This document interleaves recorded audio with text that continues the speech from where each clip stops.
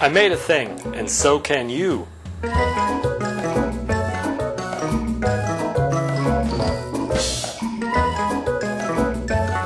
On recent videos, you've been seeing me make a push to improve my castings, mostly to do with gating. You've seen me use this tapered sprue former, which I frequently said isn't quite long enough. I've used something that's somewhere to make a crappy surge trap, and I've used these copper pipes to make the runners.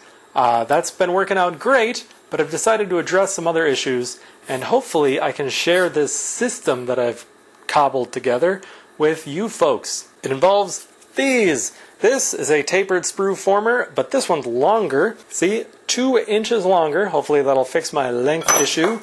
And this is my molded surge trap. There's a video.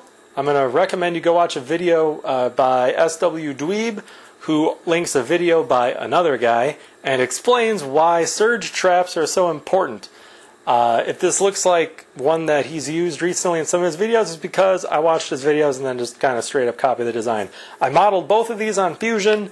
I uploaded them to My Mini Factory. I know people are like charging money for files on My Mini Factory or whatever. These are free.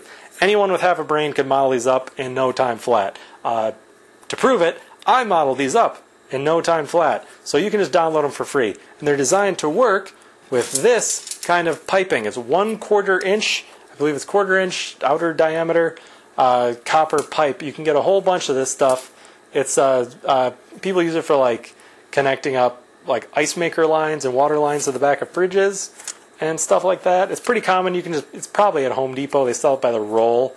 They don't sell it in like the long tube things because like look, it's weak. Probably don't want to hook it up to your fridge though, because we replace a lot of it with plastic because this crap rots from the inside out. I'm rambling. I should stop rambling. And by design to work with 1/4 inch tube, what I mean is the bottom of that is the same kind of diameter as the tube. This, which is where the metal flows into the surge trap, is also the same diameter as that.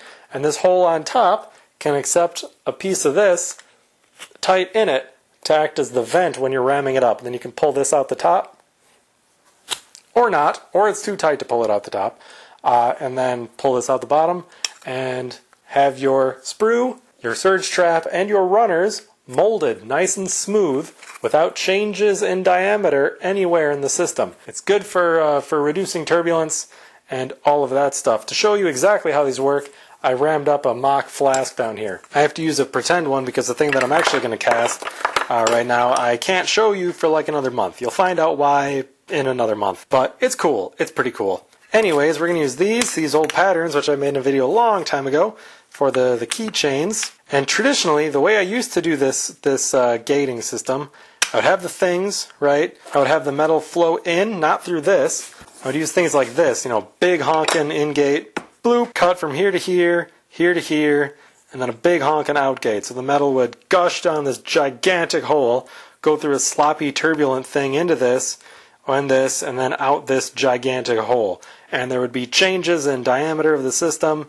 The metal would just be pouring down this like a big turbulent mess, stir up all the sand, and any air or sand or any crap would have to flow into the patterns before going out a giant, ridiculous hole. And this setup is very bad. You get any air that gets mixed in from the turbulence, any of the oxide layer that gets mixed up in the turbulence, goes right into your part. And it's bad. It's not good. You end up with crappy castings, sand mixed in there, inclusions, porosity, all that. And it's how I cast for a long time. It's bad. So this is, a straight through kind of deal. Screw those. This new system, I have my tapered sprue former. I also have the pouring basin on top, so I pour into a basin and then it overflows into this. That's important too, but I don't have a print to share with you regarding that step of the system at the moment. This goes in here or somewhere. This is too long. My tubing cutter is in my toolbox, which is in my work truck, which is not here. Pretend this is shorter. Say we got this going in. When you're ramming these up, I tend to push it in just a little bit to hold it, although it is always kind of tippy until you get all the sand kind of piled up around it. Then you have your tube going out here. Now when you remove these, you got to kind of clean up the transition so it's nice and smooth. But the important thing is, tapered thing, smooth, same diameter transition versus big honkin' fat thing with a flat floor into this thing. You know, this is a bigger difference than this. And you can smooth out that curve later in the sand, like I've done in recent videos. So that, I tended to push this copper thing in halfway, and then when you ram on top, you know, you get the other half of the tube. You've seen that in videos. Have your tube. Recently I've been sticking this kind of on the end. Let's pretend it ends here. I've been sticking this here, so it's like a tangential thing. So it would go in and it would circle up the pipe. That's worked, but it's kind of messy because of this big honking hole on the top, and then it overflows and ruins my flasks, and oh no, chaos. Now I have this. So at the end, you shove this in with this little lip here lined up with the pipe. So these are both shoved in halfway down in the sand, and then you have a very smooth transition here. Again, you're going to have to clean it up a little bit when you take the parts out, but you end up with a much nicer tangential swirl trap deal. The metal swirls up and you have a vent out the top, a much smaller vent. Where did my little piece of copper go? There it is, little piece. You know, when you ram it up, that can make the vent go all the way out the top. This is kind of a weird shape. It's not just like a stretched fez shape. There's actually a reason for this, which I will get to in a second. But as you'll notice, metal goes in, metal goes around the thing, and it goes out into the spin trap. Where's the pattern come in? Well, pretend I have more of these. I can't find my tubing cutter. It's not here. The metal goes in, races around, and fills up the surge trap. Where does the pattern get its metal? You make another exit from this line into your pattern. Or if you have a bunch of these, you can do multiples.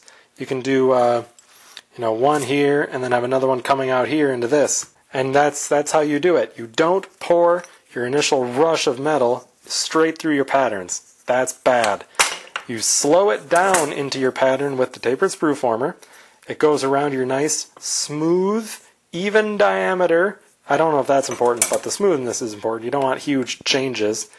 Then it rushes into the surge trap and overflows slowly into your part. This way you don't have that rush with any sand it's taking in or any of the oxide layer bursting through your part. You also don't end up with the turbulence mixing the air in as you pour. So when you pour it in, air gets mixed in. Imagine if you're dumping water into your glass. If your water doesn't have any air in it, I'm not talking carbonated soda or nothing, just water, there's still air bubbles mixed in, because as the water hits the bottom, it stirs up all the air. Well, that crap, when you pour into one of these, that crap gets mixed into the metal and gush through your part. With this setup, it goes straight into this. You minimize it with the tapered sprue former, and then all the rest of the air goes in here. And it's really kind of a magically cool thing. I'll try to explain here with a marker. Okay, check this out. Here's the bottom, or the side view. So you got your metal going into this thing. And here's your vent out the top. Here's the top view with the vent out the top. Okay? Side view, top view. Metal rushes in, and gets spun around this thing. Woo! And as it's filling up, it's not filling up, it's swirling. And it's swirling pretty quick. The metal goes in surprisingly fast. It swirls pretty quick.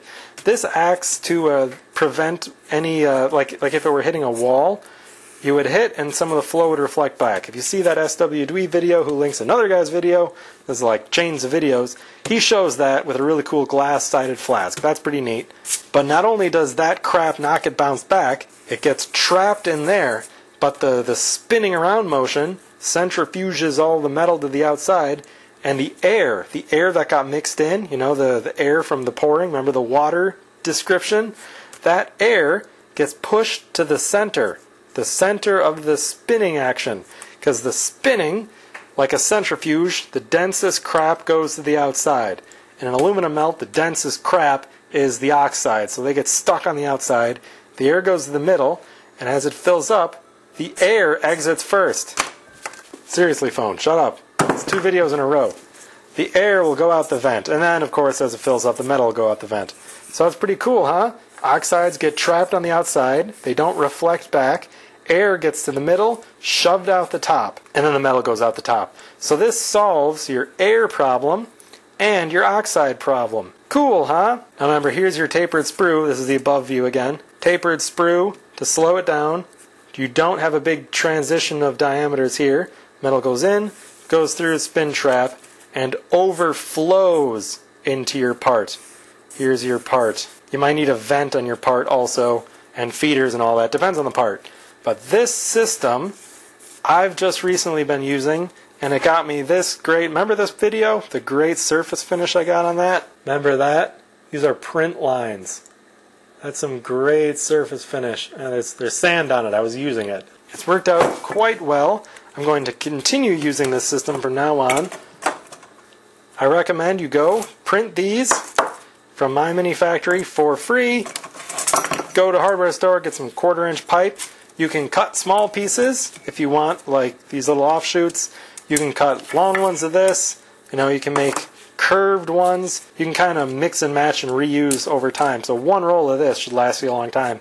And the extra, you can melt or whatever. Let me know what you think. If you're overseas and you don't get 1/4-inch copper pipe, I'm sorry. I'm sorry. I don't know what size copper pipe you can get, anything similar. But if you print this, you can probably scale it up or down a certain percentage. And if you scale both of them up or down a percentage, then, you know, if it fits in there, then it's the same size as this to line up with there, and it's the same size as this. Hope this helps, and happy casting. Return to actual casting next week. Probably not the thing I'm going to cast right now. That'll be in a month, but I've realized I don't have all the gingery lathe parts cast, and I'm trying to decide, do I cast the tailstock that I don't have, or do I just start making the rest of it and get the tailstock when I get there? I don't know. You leave a comment, say, cast more things, or put away the furnace and make the rest of the lathe first. You don't need a tailstock yet, stupid. Thanks for watching. Links again in the description below. The coolest part of these, they're glow in the dark. How cool is that? Oh, there it is. Turn off the light, stupid. Glow in the dark. You can even, ew, that glue looks like poop. It's not though, I promise. It's appliance glue.